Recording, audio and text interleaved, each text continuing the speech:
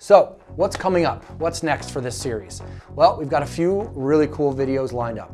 We've built the cluster now with 5 nodes. So the next step is to set in some best practices, and I'm actually going to show those off. So I'm going to show off how we tune our Mellanox NICs to get as low latency as possible on a 100 gigabit network using Mellanox Tune, which is an actual tool, by updating our buffers, changing some tunings on the buffers, setting the MTU size, really all the things that we do to tune the network side.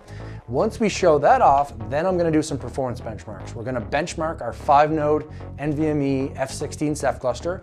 And then from there, we are going to go to the next video where we're going to expand the Ceph cluster. And then 4th video in the series is going to be how much additional performance do we get by adding that 6th node.